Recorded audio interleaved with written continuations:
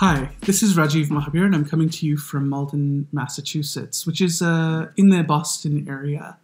Today I'm feeling okay, and I'm happy to be making this video for you.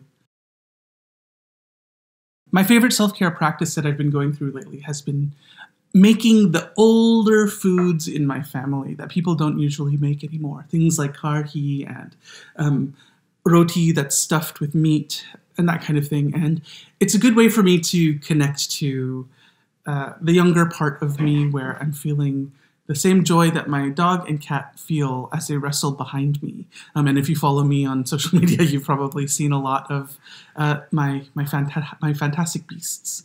So that's one of the self-care practices that I am involved in right now. Another one is to go back and really give myself time to dig into these Bhojpuri Lokit books that I found while I was in India in the early 2000s, which go through Bhojpuri folk song cycles. And it's been fun because in my daily life, I don't let myself delve too deep into the things that are not the most important and close at hand.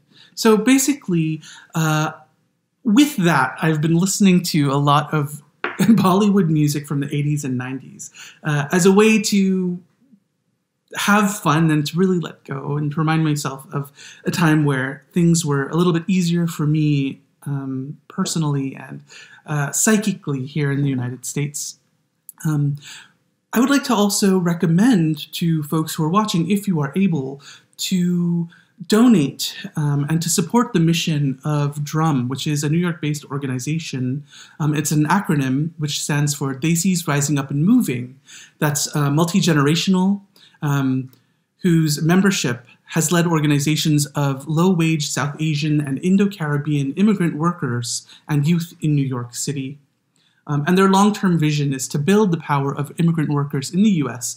in unity with all workers and communities for human rights. And so they see themselves also linked to movements for justice in the United States, rooted in working in solidarity with people of the global South for just global trade, economic, and foreign policies. And so they're really doing some important frontline work here and with relief and education in New York City. So if you have and are able to contribute to the cause of DRUM, then that's something that I really support. And I wanted to read to you a poem today from the Guyanese poet Martin Carter, who was born in 1927 and died in 1999.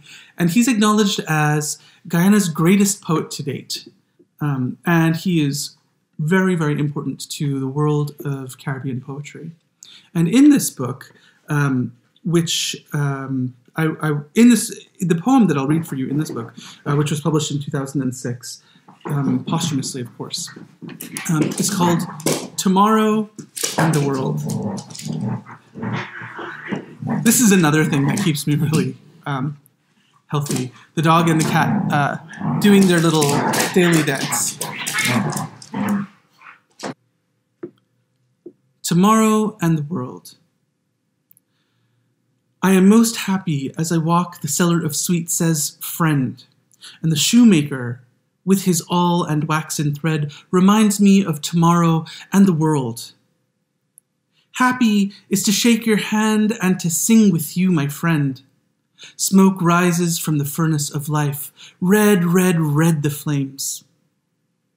Green grass and yellow flowers, smell of mist, the sun's light everywhere, the light of day, everywhere the songs of life are floating like new ships on a new river sailing, sailing.